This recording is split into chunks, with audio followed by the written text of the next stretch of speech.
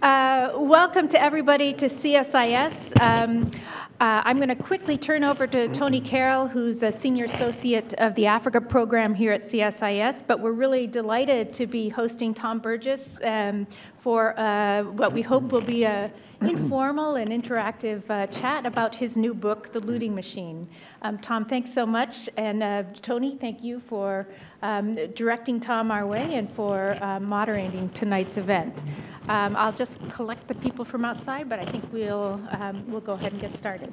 Thanks, Jennifer. And welcome to CSIS and to Washington. You've arrived in that brief aperture that we have between winter and summer. So we've certainly, Washington doesn't get much more splendid than this from a standpoint of physical beauty. And here we are on the eve of Earth Day, too. So we're sort of talking about a topic that actually pertains a great deal to the issue of the global environment and Africa's space therein. I want to thank Tom and welcome him for making such a terrific contribution to providing thought leadership on an important topic that we're all mulling over these days, and the extent in which Africa's future is tied to the extractive sector and how governance is impacted by extractive industries and the international financial institutions and new actors on the scene. And let me just start before I pose a few questions to Tom, and we'll leave plenty of room for Q&A because, as Tom has suggested, that tends to be the best way in which we can really cover the waterfront on this important topic. But I'd like to start with just a very brief read from the concluding chapter of the book.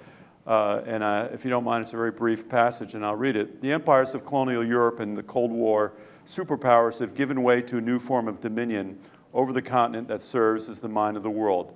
New empires controlled not by nations, but by alliances of unaccountable African rulers governing through shadow states, middlemen who connect them with the global resources economy, and multinational companies from east, west, and the east that cloak their corruption in corporate secrecy.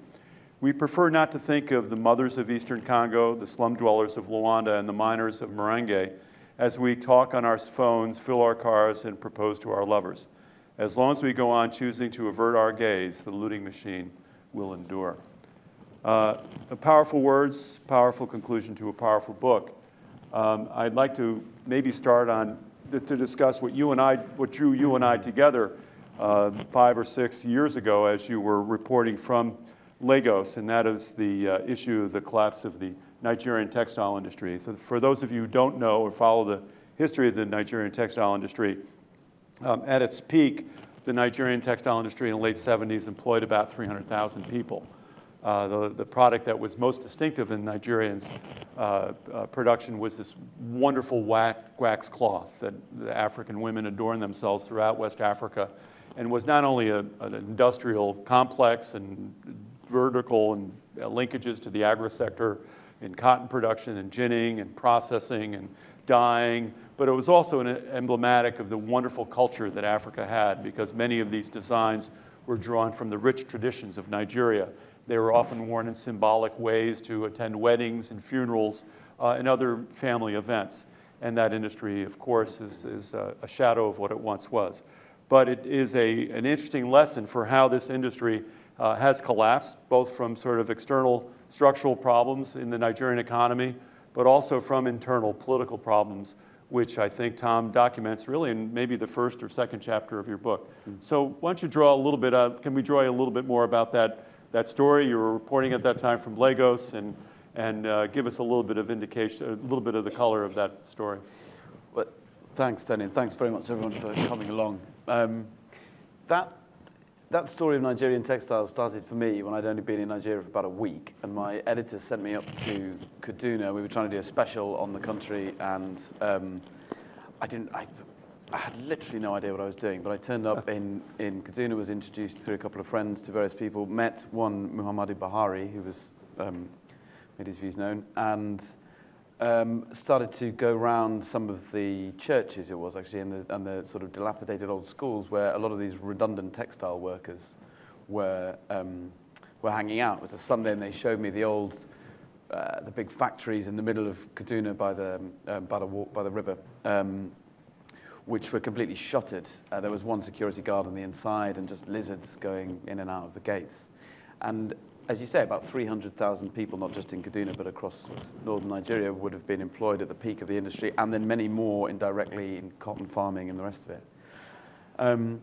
And pretty quickly I started to realize that the collapse of the textile industry is emblematic of the collapse of northern Nigeria's economy and the creation of this enormous zone of poverty from what was, a couple of decades ago, a zone of relative prosperity. And actually the first thread I followed, pardon the pun, wasn't to oil and the distortions. It was that these redundant workers who were standing around in an old school explaining to me how they'd lost their jobs. I said to them, so why has this happened? What's the root of this? And people shuffled and looked around and they just said, Mangal. And I didn't know who this man was at the time, but over the years that followed and in the book, I've tried to piece together the story of this guy, Alhaji Dahiru Mangal, who is a big political donor. He funded Umar Yar'Adua's governorship campaigns and then presidential campaign. He's a big guy in the PDP, until recently the ruling party. And he was also, he ran the Hajj pilgrimage, he ran an airline, and he was also, behind all of this, one of the preeminent smugglers of northern Nigeria. He would truck in basically anything that anybody wanted. Textile imports are illegal. And yet they completely dominate the market. They have, I think, about 90% market share compared to the now withered local industry. So I tried to piece together Mangal's story, but what also became clear was that he doesn't operate, he doesn't exist in a vacuum. He wasn't able to crush the Nigerian textile industry single-handedly. He needed Chinese counterfeiters. He needed a porous border. But what he needed above all was the weakness of the domestic industry to be able to flourish. And that came about through the distortions caused by Nigeria's booming oil production through the 80s and 90s. This process known as Dutch disease, first identified in the Netherlands in the 50s when they struck gas, it primarily happens through the currency. I'm sure lots of people know this. The currency becomes overvalued, exports become uncompetitive, and at the same time you get this insidious process in politics when governments start to become far more reliant on rent income from oil and other natural resources than they do on taxing the people and winning the consent of the people to rule, that public spending starts to shift away from infrastructure, roads, a functioning electricity system, the education system, and into what Noor Sarawiwa calls a contractocracy, pouring that rent money out to win allegiance through patronage, and spending priorities that benefit the ruling elite. So military spending typically goes up enormously. And this distortion in the exchange rate, the collapse of infrastructure did or certainly started to cause enormous problems for this once flourishing Nigerian textile industry. So that's ultimately what I was able to piece together and what the stories that others have told. But the fascinating thing for me as a final point is the extent to which, and I think often we miss this, the extent to which this kind of curse of natural resources is felt far from the oil slick creeks of the Delta or Eastern Congo with its mines. It permeates through the entire state, through the entire economy. So much so that the northern Nigeria has felt the curse of oil arguably as much as the Delta in some ways. Indeed. Let's talk a little bit about some of these networks and how they emerge and out of sort of in the shadows of these business dealings. And one remarkable sort of theme or thread that runs through this book is the involvement of the Queensway Group. They seem to be the universal donor to all the deals in which you talk about in your book. And I'd like us to hear a little bit more about Sam Pa, about the Queensway Group, which of course isn't their actual name, but it's the name that was drawn based on their Hong Kong address, and the fact that many companies sort of resided there, and at the end you talk about, or not reside there. But I'd like to talk a little bit about how a person like Sam Pa is able to ingratiate himself in so many different areas and ways. It's really quite astounding. It is. The person who came up with the name is here, actually. It should be acknowledged, J.R. Maley, who's done more than anyone to piece together what the Queensway Group is and how it works. And there's more coming from JR soon, to which we're greatly looking forward. Well, and we'll have back for another session. So what is Sam and how is he able to operate? Just a moment of background. He, as best we understand it, he was born either in Hong Kong or on the Chinese mainland and moved to Hong Kong as a young man. Gradually develops, seemingly, the way I understand it, is a formal relationship with the Chinese intelligence services, but there also seems to be informal exchange of information. And then he seems to have been involved in arms dealing in Africa and elsewhere, in intelligence work in Cambodia, and in cultivating links between arms of the Chinese security and intelligence services and some of the African liberation movements, but as they were preparing to take power or taking power. And then, as like many spooks before him, he switched from espionage into business. There's a long line, obviously, of British Special Forces people hopping into the mining game in Africa instead. And Sam does this at exactly the time that Jiang Zemin decides to go forth into the world and sends out Chinese state-owned companies and entrepreneurs in search of natural resources and markets all over the world, but enormously so in Africa. And Sam is able to make himself, I think largely by sheer caprice, but partly by being in the right place at the right time, he's able to make himself someone who has, to borrow JR's term, always the right Rolodex. He's able to exaggerate his connections to some extent, both in Africa and China, but he's able to forge some of the parallel deals that go behind or underneath this big state-to-state relationship between Beijing and various African countries. And he starts in Angola, where, and this is where the Queensway Group is born. It's a long story. I encourage you to read it in the book. But in a nutshell, Sam, with Manuel Vicente, Angola's Mr. Oil, is able to engineer a deal whereby a company is created called China Sonangol, which is Sam and his little group of allies registered at 88 Queensway in Hong Kong, and Sonangol, the kind of the engine of the shadow state that controls Angola and controls its oil wealth. That company ends up with various stakes in some enormous oil fields. And Sam goes on to Zimbabwe to cut similar deals involving Mugabe's secret police and the diamond trade. He turns up when Dadis seizes power in Guinea. I believe we have a daughter of the Republic of Guinea here who will be chipping in, I hope. I know she will, if she's already queued. And he's popped up in all manner of places. And there are I think just 2 points to make. One is he deals with, and this is a term I kept hearing on my travels and postings, he deals with shadow states or parallel governments. He deals with the power that resides behind the formal institutions of state and which develops again and again when you have a country run on rent, on resource rent. Angola, Zimbabwe, Guinea under the junta. They've even got a foot into Nigeria and various other places beyond Africa now increasingly. That's one point. The other is that these are not the old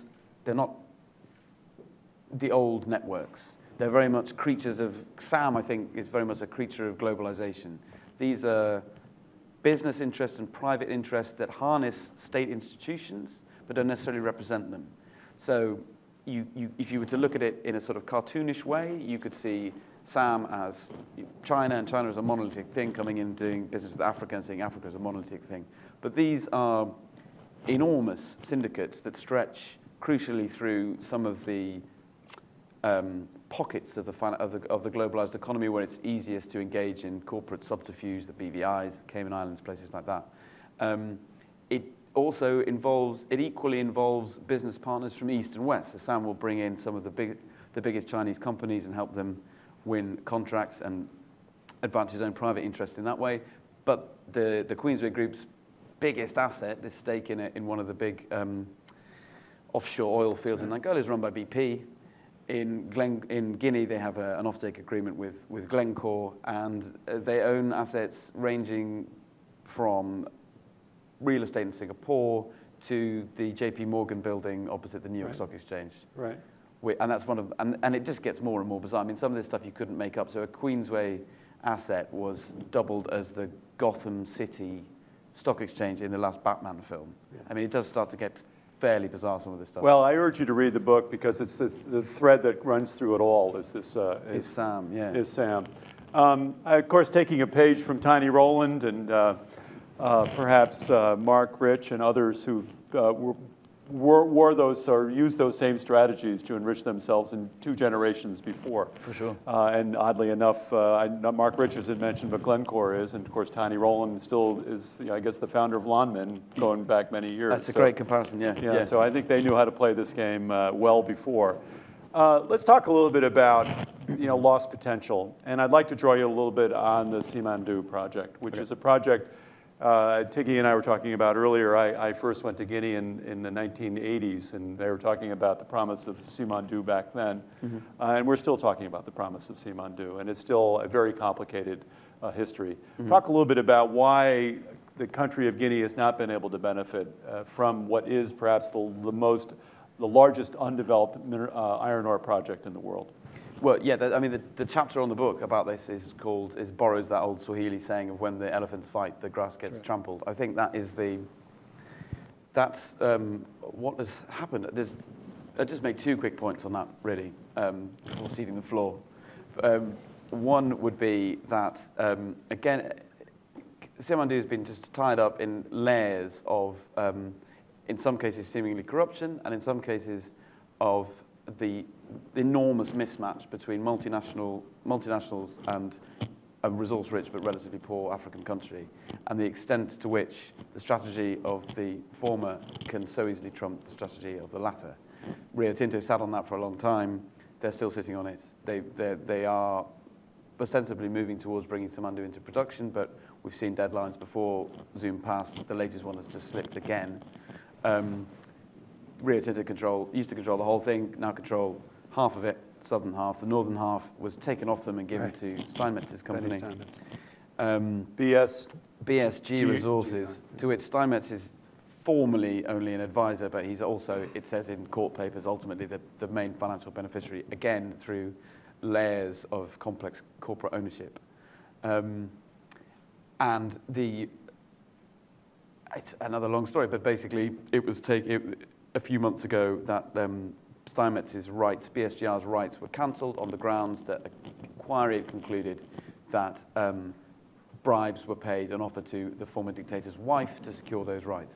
And it's now tied up in, I think, a 7 or 8-way legal battle involving a criminal case in Switzerland, a criminal case in the US, civil cases on 3, possibly 4 continents. And the prospect of something like that emerging into production is remote. And I'll just make 2 points about that. One is the mismatch between, and it was Mahmoud Thiam who put this to me, I think, who was a minister about whom people have asked questions, but he was the minister under the junta of 2009, former UBS banker.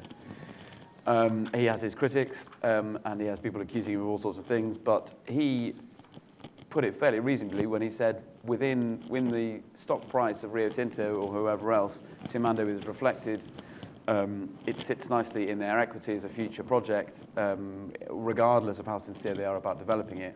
But obviously there's no such benefit for Guinea. But this is also one of the situations where you have this kind of catch-22 economics. The IMF and others have examined the possibility of if Simandou went up to full production, the amount of money that would flow into the treasury would be massively destabilizing. And this is the problem. The prize that people look for is an enormous rush of rent money. And yet you look around all of Guinea's neighbors, and an enormous rush of rent money has been catastrophically damaging. Right.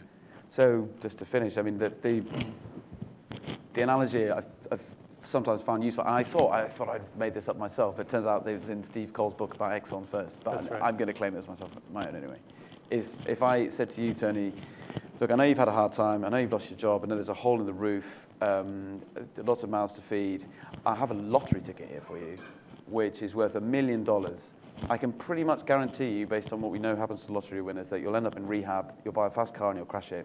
you'll get divorced, everything will go wrong. And then you'll be broke. And then you'll be broke. But you want it anyway, don't you? And everyone, of course, takes a lottery ticket. And it's that, and that is the equivalent of bringing something, unless you're lucky, the lesson of the history of African resource states is almost exclusively, I would say, that when you have that rush of rent money, it causes far more harm than good. Well, it's a good segue to my next question, or sort of maybe a series of questions, is on the issue of, okay, we've learned a lot of bad lessons, but there are some lessons that have been examples of where it's worked well. I think Chile has done well with its natural resources. Botswana certainly has done well. Namibia has done well. And so, there are examples of countries that have done better, and perhaps because of the peculiar institutional, ethnic, or historical context of each of these countries. And I think the major actors have changed. I think the Shell of 75 years ago is a different organization than it is now. Mm-hmm. I think new actors such as Cosmos and maybe Tullow are perhaps taking a different look at how they're integrating their activities into a more holistic or healthful way and to avoid some of these pitfalls and resource curse manifestations that we've seen. The question is, what does this pertain in the future? Do you think any of these initiatives like EITI, the Kimberley process, which you discuss in your book, make a difference? Do you think that the industry is changing? Do you think these relationships with the resource-rich countries are evolving to a new chapter?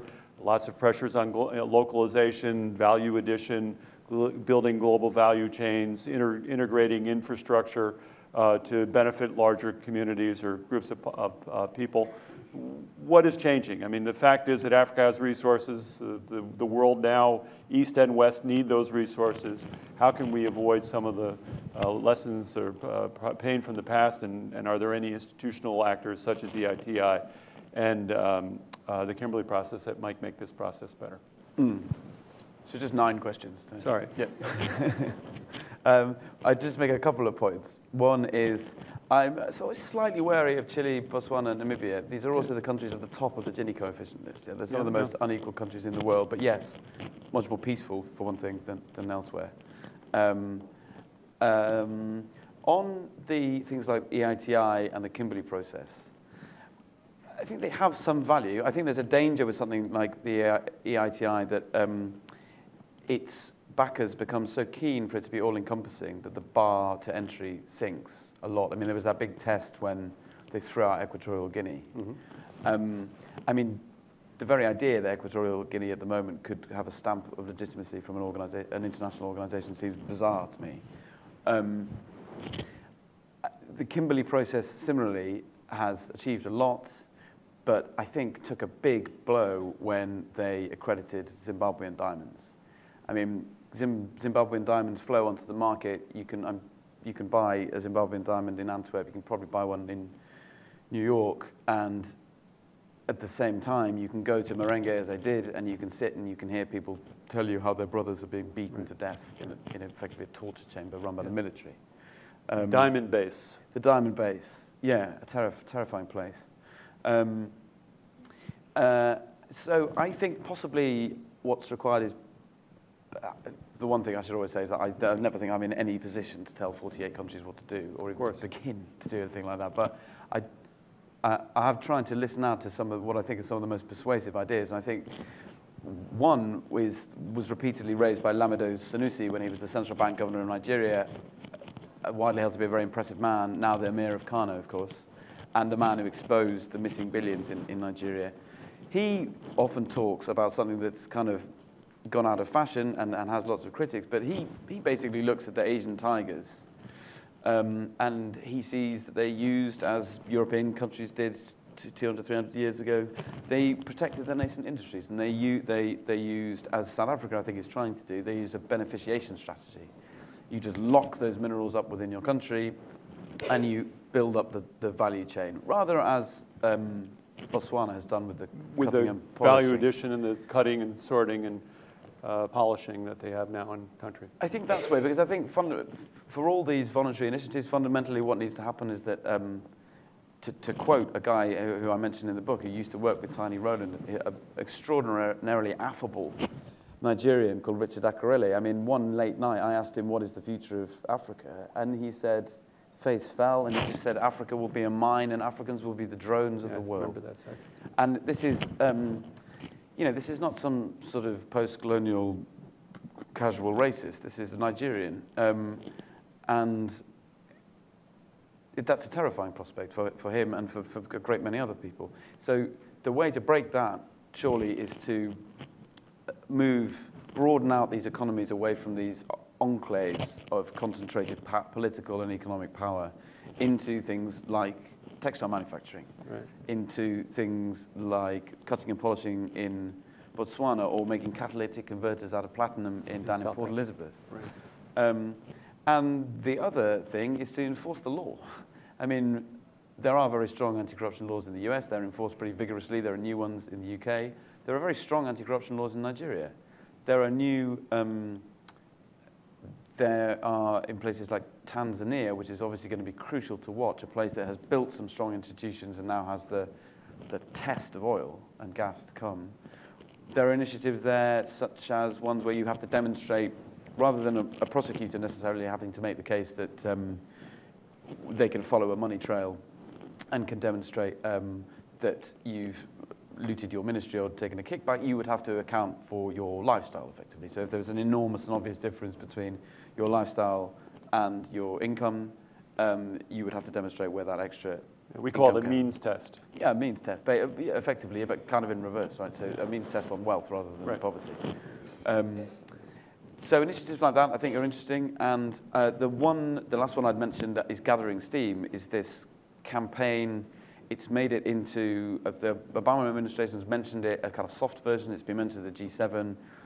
Global Witness and some other activist groups are getting behind it, and it's in the Labour manifesto in the UK, the stronger version of it, is this idea of having a global registry of beneficial ownership, of true ownership of companies, of offshore companies, effectively, because there are already these registries of onshore companies. That, for me, would be an enormous change, and would block off an awful lot of the plumbing of the looting machine. It's through these secretive vehicles that, again and again and again, you see these corrupt schemes function. Well, we have a great audience here, so I'd like to take the remaining 25 minutes of our time to open it up for questions from the floor. I'd like you to please identify yourselves and make your comments and statements reasonably short. So let's open it up. Tiggy, are you ready, or you want to wait? I'm still reading. All right, she's still reading. So questions? Okay, Philip. We'll start with Philip. Thank you. I haven't read the whole thing. Philip, we got a microphone. We're being taped. Welcome back. Thank you. Michaela Wrong's review in the New York Times said that this is a challenge to the sort of notion of Africa rising. So you've got these two sort of like versions of the African economy. You've got this, which is basically bad guys making deals with the kleptocrats, and then a huge mass of poor people. And then, my kind of question is really, where are the Africans in your book? And the reason why I ask that question is because, if we were to say what's a political structure, let's understand the political structure of Africa, and we went to Somalia, and people would think, my God, this is awful. And I mean, I know Steinmetz, I know Goethe, I know all of these guys. You've strung together some really awful characters who are very destructive overall in Africa. But I want to know, would you agree with Michaela's observation that this book challenges the notion that there's a new development phase underway in Africa? And there's two reasons why I say that, just very quickly, if you just give me the time. I think, first of all, because Africa is not just a resource economy. Or the Africa rising, you put it aside, call it something else. That notion is really moving beyond resources, that we are seeing a great diversification in African economies, even in Nigeria, where oil is down to 14% of GDP. So the real kind of notion is one where you actually move beyond the resource curve. And secondly, the other thing is there's a huge demographic change in Africa where people are moving out of absolute poverty. large numbers of people, and they're becoming active players. They're consumers. They're people that are of interest. So Africa is not just this, kind of wasteland of poverty. There are people who are politically making a change. There are people who are, of interest to investors, not only because the investors want to come and dig stuff out of the ground and drill for oil. So it comes back to that original question. Do you see this as an alternative narrative, or can you incorporate that alternative view into what you're writing? And you thought my questions were complicated? That was Philip van Niekerk, former editor of the Mail and Guardian in South Africa, and one of the more experienced and esteemed commentators on Africa for many, many years. For sure.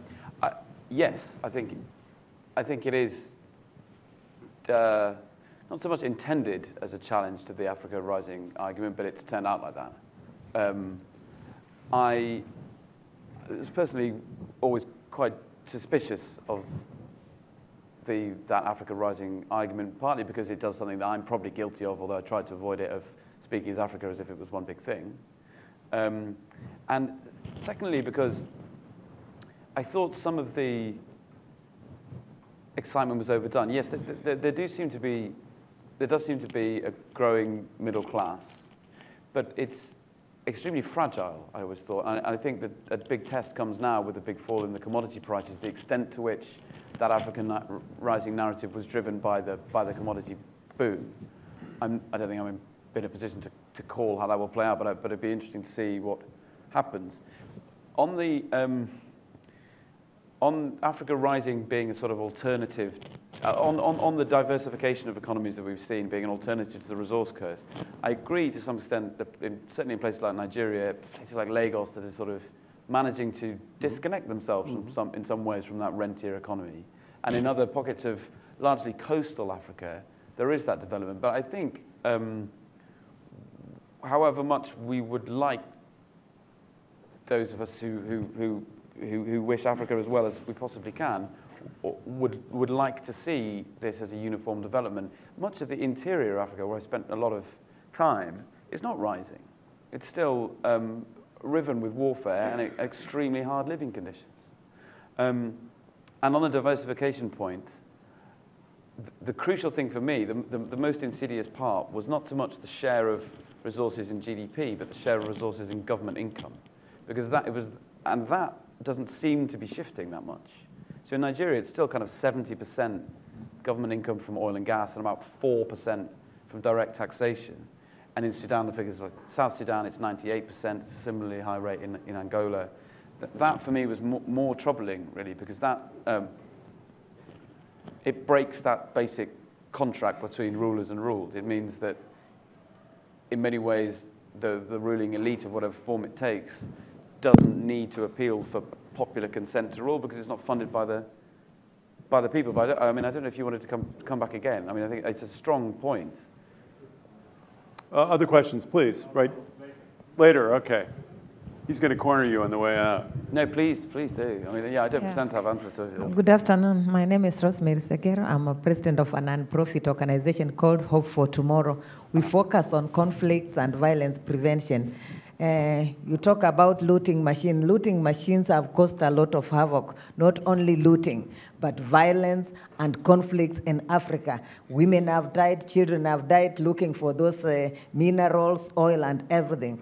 Now that you have written this book, what do you think you can make a difference of your book, and part of what you are selling this book should go back to those countries and help those women and children to make a difference so that the looters can know that there is this man really wrote a book of truth now that you've written the book. So how do you make that change? Or you will be part of the looter again. So, thank you. First of all, I'd like to say there's a slightly mistaken premise at the start at the center of your point up here, which is that the idea that the book's going to make any money. But I mean, yeah, no, I mean, personally, I do try and do some charitable stuff, but I'm not going to get into it here. But we can talk about it afterwards. We have a question down here, and let's take a couple. Let's do here, there, and then we'll come back for one quick last round. Dieter, I got you, and I'm going to give Tiggy at least one more chance to ask a question. Yeah, thank you. I'm Jeff Balkins. I benefited from a first run on a discussion of this book at the Columbia University Conference on Africa last Saturday, where I met Tom. Being South African, I, of course, but have worked with the World Bank for 40 years, so but I've lived recently in Cape Town and grew up in Johannesburg, and I have some knowledge of the South African economy. And the question that has struck my mind is, South African mining companies have been through the same world down shocks and the collapse of oil, of commodity prices. Yet some of the companies don't seem to have been subject to state capture, either by, say, the military wing of the ANC when it came to power, or by Chinese investment. It just doesn't seem that way. They've got many other problems in South Africa, but not the same as what you describe in your book. Am I deluding myself on that? And if I'm right, or partly right, could attribute it that there's better corporate law and transparency there, and internationally owned companies that are quoted on the international stock exchanges, such as AngloGold Ashanti, and these big companies that they've got social problems, but they don't seem to have the state capture rental issue that you describe so eloquently in the book. Yeah. Take that and bring it back to the next one. But go ahead. Do you want to take a No, go ahead. Go ahead and answer. I mean, just quickly, there isn't a great deal on South Africa in the book, but I would say, obviously, they were subject to state capture under apartheid. Right. And, I mean, which is obviously the biggest sweep of the bigger period I'm trying to cover in modern South African history in the book. And going back through the numbers, the extent to which the international gold market was the bankroller of apartheid is just astounding if you go back through the numbers. I think it was the late 70s, early 80s when South Africa was producing 2/3 of world gold production. And that's what kept apartheid afloat. And there were tensions between the kind of the Afrikaans political side and the more English-speaking mining execs generally, but they made their tacit arrangement that the one would support the other. So the question is, are South African companies, big South African mining companies today, subject to less state capture? I think broadly so, yeah. I think the JSE is a pretty strong institution. South Africa is a broader economy. My one point would be that the sort of inequality indicators haven't really changed, have they, since 1994? For me, part of that is a model that's obviously next to impossible to in such a short period of time, to make redress on the scale that's required. But part of the problem, I think, is, especially in the early stage of black economic empowerment, was just basically transferring sources of rent.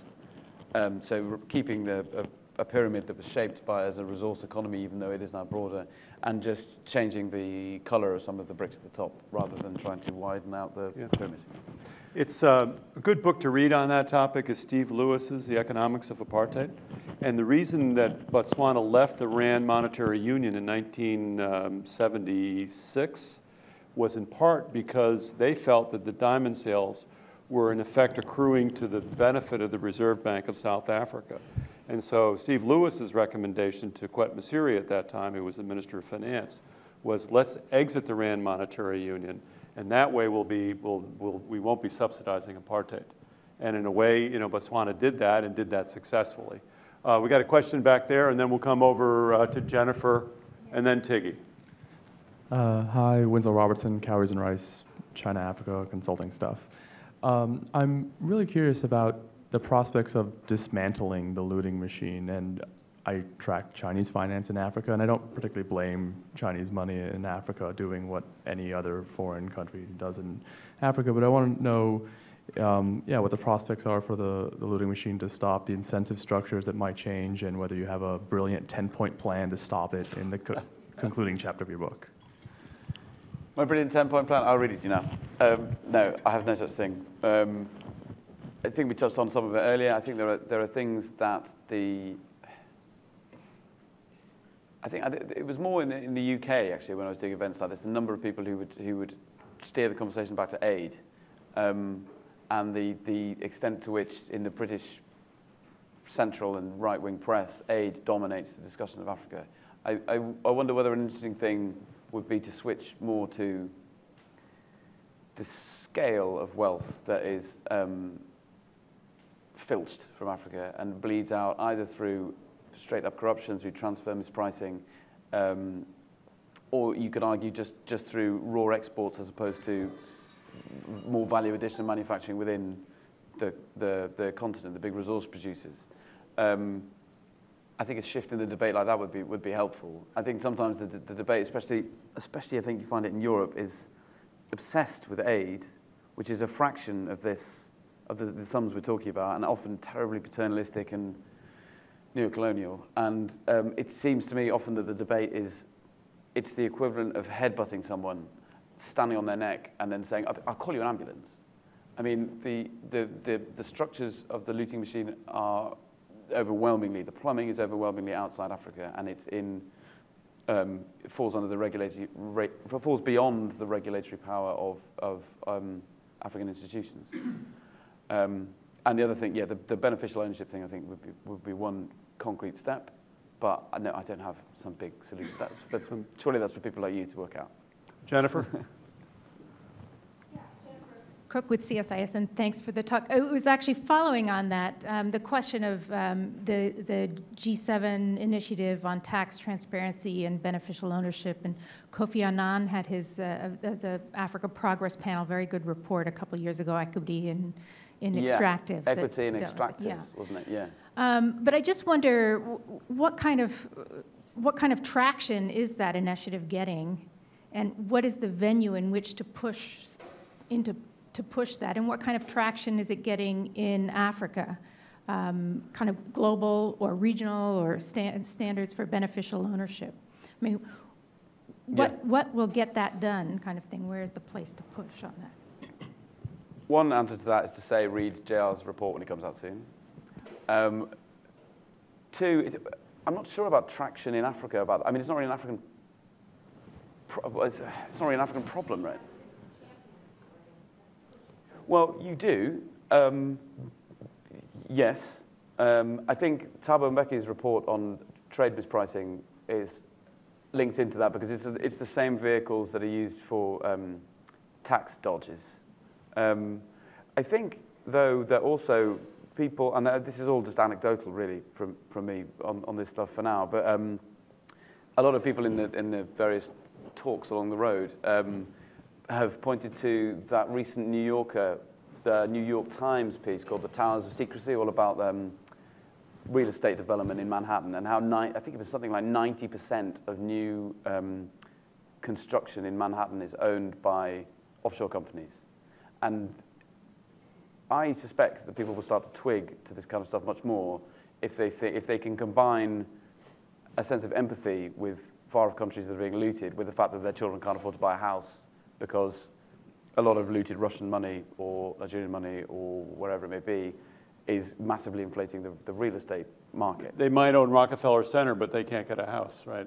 Yeah, right, yeah. I think that's where maybe some of it will come from. There's a woman I spoke to earlier at Global Witness, they're doing some work trying to raise the profile of it.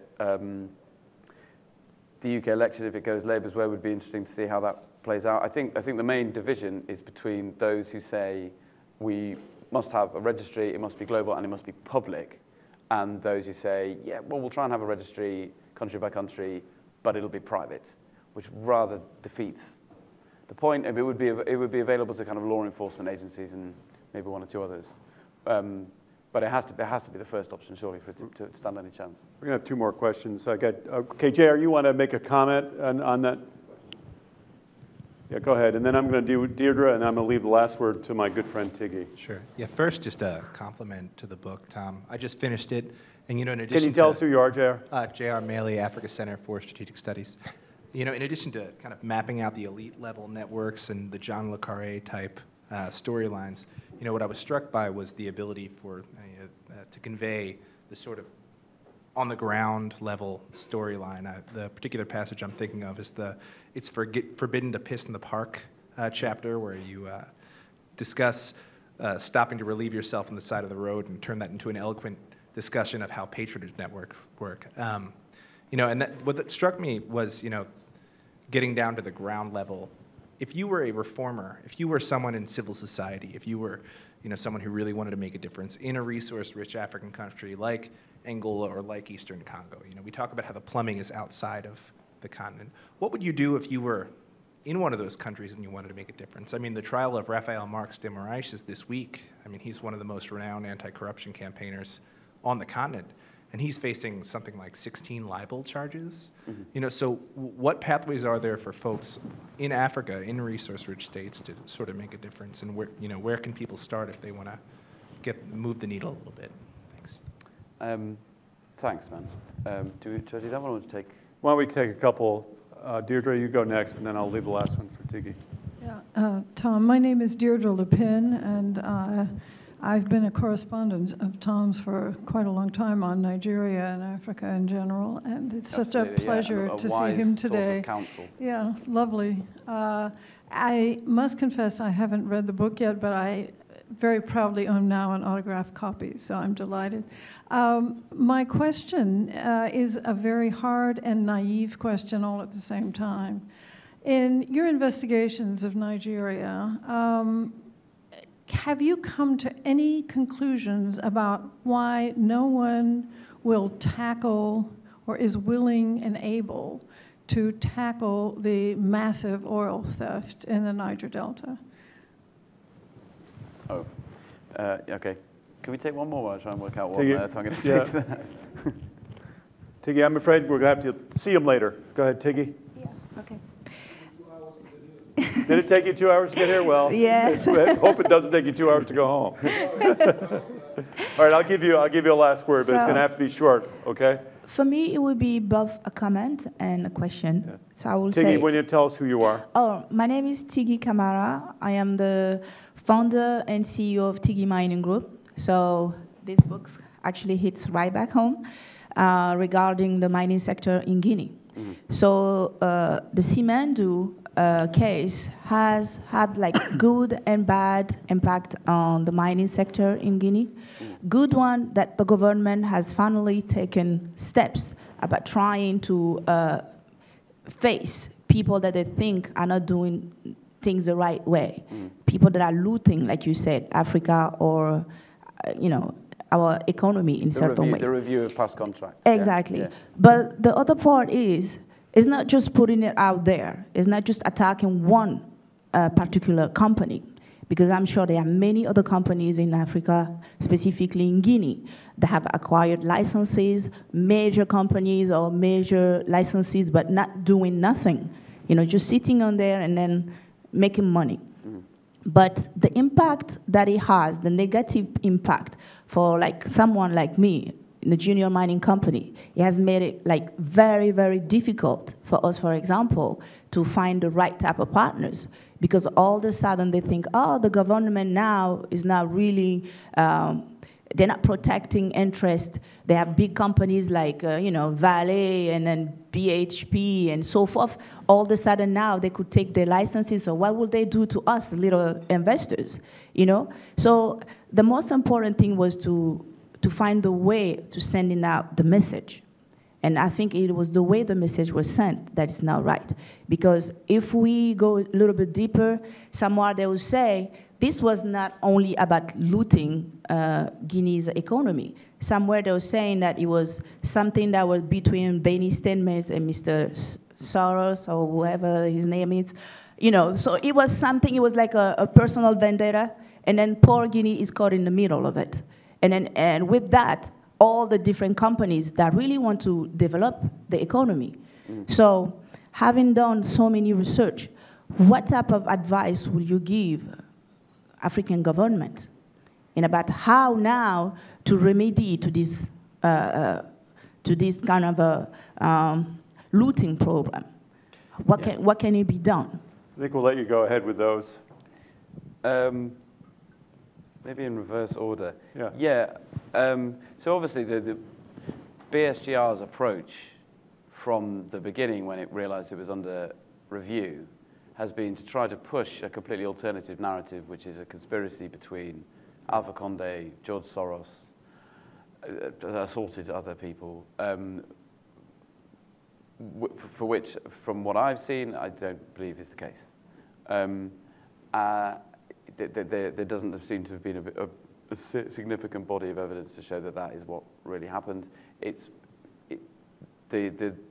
What appears to have happened, I think, is what you're arguing, is that Condé, to a greater or lesser extent, made a genuine attempt to have an independent, or at least an arm's length review of past mining contracts. Exactly the kind of thing that any sort of policy advisor, I think, would advise in that situation when you've had half a century of dictatorship. There were flaws in how it was done, it seems, and lots of critics, but they seem to have made a pretty good effort of it, especially when you compare it to something like the Congolese mining review, which did seem to be an exercise in asset snatching. So I think it's a tricky one for me to comment on because we've done so much reporting on it, but we try to keep that balance all the way through. But I think a lot of people would say that Condé deserves some credit for that process, whatever other criticisms there may be of the way he's ruled. But it just shows that, I completely agree, it just shows the terrible bind that if you hadn't done anything like that, it would have been encouraging impunity and da-da-da-da-da. And if you go ahead with something like that, you're an asset snatcher and what have you. It's, I'm not sure that's just an injustice. I'm not entirely sure, I don't know if you have an idea, but I'm not entirely sure how that would be, how better to address that. They had their PR people, they tried to get their message across. They had some pretty heavyweight advisors trying to help them. I think by and large, the message has got across that certainly compared to the junta that went immediately before, things are better in Guinea, but it has been ensnared in this big legal battle. It's not better, it's a big mess. Yeah. You know, the mining sector right now is like, for me, someone that's really is involved in the sector and then coming from Guinea, I think it is a big mess. It's like every day we have new laws coming from everywhere. We don't know where to stand.